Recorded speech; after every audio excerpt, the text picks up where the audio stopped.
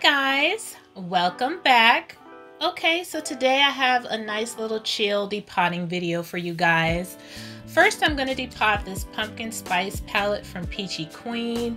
Now, me and this palette just do not get along. I've used it about 3 times, and every time that I've used it, I just do not like it. I don't like the way that these shadows perform together. So since I can't bring myself to get rid of it, I'm hoping that by depotting it, maybe me intermingling these shadows with my other singles might work out better for a look for me. So I'm just swatching them right now so you can kind of get an idea of what the swatches from this palette looks like, just in case you are interested in purchasing it for yourself. But for me, as a unit, this palette just doesn't work. So I'm spraying it down with some alcohol first just to kind of wet the shadows. I did get a nice tip from one of my viewers that said if I spray them down with alcohol beforehand, that they will crumble less. So these are the tools I'm using today: an X-Acto knife. I always have a butter knife and a depotting tool. And I found that when depotting cardboard palettes, it's so much easier if you can get in there and separate the top portion of the palette that holds the shadows from the base. Because once you peel back all of the decorative packaging and get down to the cardboard, you'll see that there is a separation where you can try and get the knife in between the cardboard and separate them, and it gives you much better access to the shadows. As you can see, I'm just kind of peeling that cardboard back so I can get to those shadows more easily. Now, I found that this palette was actually pretty easy to depot. As you can see, I'm just lifting up the shadows with a butter knife and pulling them away from the cardboard. The glue is sticking to the pan, but it's coming off fairly easily. I'm just slowly taking my time to remove it. Now, a lot of times when glue is stuck to the cardboard like that, it can be very hard to get it off the back of the pan, but these were very easy. The reason why you want to get all of that glue and paper off the back of the pans is because when you go to stick your metal sticker on for the magnetic palette, you need to have a nice flat clean base for that. So you need to make sure you get all that gunk off the back of your shadow. So this is what it looks like with all the shadows removed. One palette depotted. Now, this is the palette I'm using today. It's a giant Give Me Glow palette that I bought during a Black Friday sale. It holds quite a few shadows, and I'm just kind of putting some palettes that I'm depotting in here for now. Now, these are my metal stickers that I purchased from Amazon, and I'm just using a black Sharpie to write down the name of the palette. Now, me personally, I don't really care about shade names. I don't. So I don't take the time to write down the actual shade name. I just write down the palette name and stick those on the back of those shadows, because that's pretty much all I need to know. Because I am depotting so many palettes and I'm acquiring so many different single shadows, I at least want to know what palette they came out of. So that's what I'm doing here, just writing down the name of the palette and sticking these metal stickers on the back of each shadow and pressing it down pretty hard just to make sure that it's on there good. Occasionally you'll come across some of the metal stickers that either are missing a sticky back or it doesn't stick very well. So it's kind of good to have like a little bottle of super glue, or if you have a hot glue gun, that is really helpful to stick on the ones that don't stick very well, or if they just happen to be missing a sticker. So as you can see, I'm just lining it up nicely into my palette before I figure out how I want to organize these.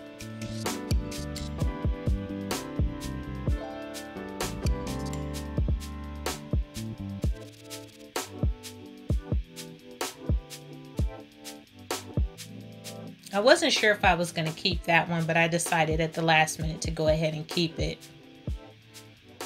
So this is what I have so far. Next, I decided I wanted to go ahead and depot one of my, what is this? BH Cosmetics Glam Reflection Gilded palette. I have the smoky that I want to depot as well, but I'm going to start out with this gilded palette. As you can see, it's very just basic, not anything exciting, but there are some very pretty shimmers in here. So I did decide that I wanted to keep some of the shimmers. All of the other shadows that I'm not really interested in, I'll just go ahead and toss. But as you can see, like that yellow and that salmon shade, those are kind of nice to have as singles. So I decided I wanted to keep those. So once again, I'm spraying the palette down with alcohol just to kind of steady the shadows. And this time I'm going in with my depotting tool. And I'm just going to take and run that underneath that plastic encasement and separate it from the actual palette itself. As you can see, it lifted up fairly easily. It's just glued in with a few dots of glue. And it's very flexible, so it's easy to cut through it with the X-Acto knife, but make sure you're very careful when using that X-Acto knife because you can cut yourself. But as you can see, there's some really pretty shimmers in this palette, so I decided to go ahead and remove those first since I knew those were ones that I wanted to keep. And they're popping out fairly easily from the plastic encasement, which is always a plus. When you're depotting, sometimes it can get very tedious if the glue doesn't want to give, if the shadows break easily. It can be very discouraging if it is not an easy job. So this one I was very, very pleased with because I was able to just pop those out of that encasement very, very easily.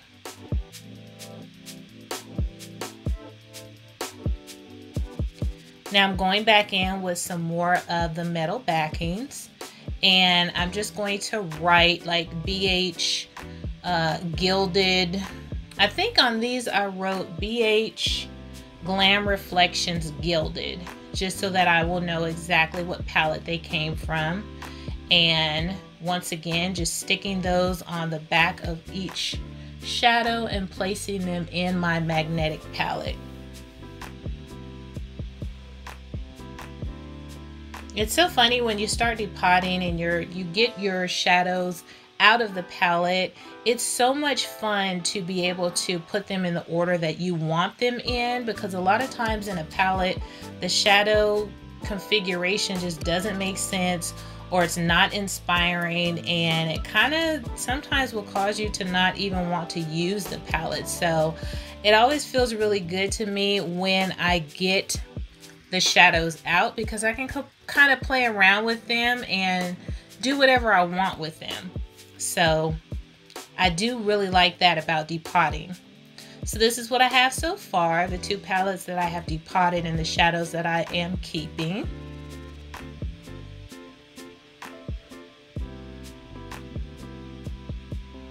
So lastly, I am going to go ahead and depot my other Glam Reflections palette from BH Cosmetics, and this one is the Smoke palette. Very pretty palette, but I will say I was pretty disappointed with the blues in this palette. One blue looks fairly nice, but the other one is very crumbly, so kind of disappointed with this palette. But there are some shadows in here that I do want to keep, so once again I'm just popping it up, dragging my tool around that plastic and removing it from the palette.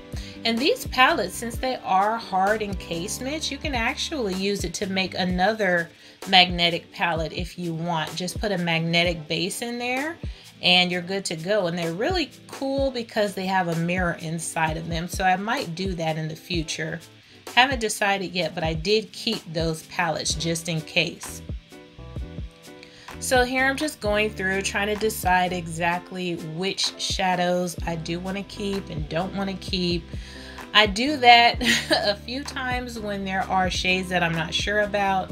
I might swatch them several times just because of the fact that Sometimes it's hard to decide if you want to throw a shade away or not. But this one gave me a little bit of difficulty. It was a little bit harder to pop the pans from the plastic, so I did have one that kind of went awry, as you can see here. And it's funny because this was one of the colors that I really wanted to keep. It's like a really dark, deep dark sea green type color. So I just kind of pressed it back in the pan, as you see here, sprayed it down with some alcohol. It's not pretty, but it's still going to work just fine when it dries. So now I'm just going in preparing the stickers for these shadows, and I'm going to place them on the back and put them in my magnetic palette as well.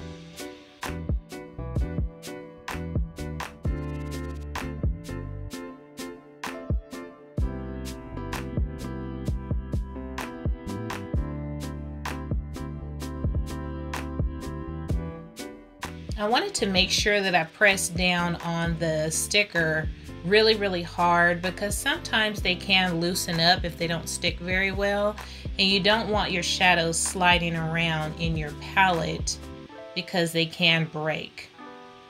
So this is what I have. All 3 palettes that I depotted today. Very happy. I enjoyed my depotting session. I hope you did as well.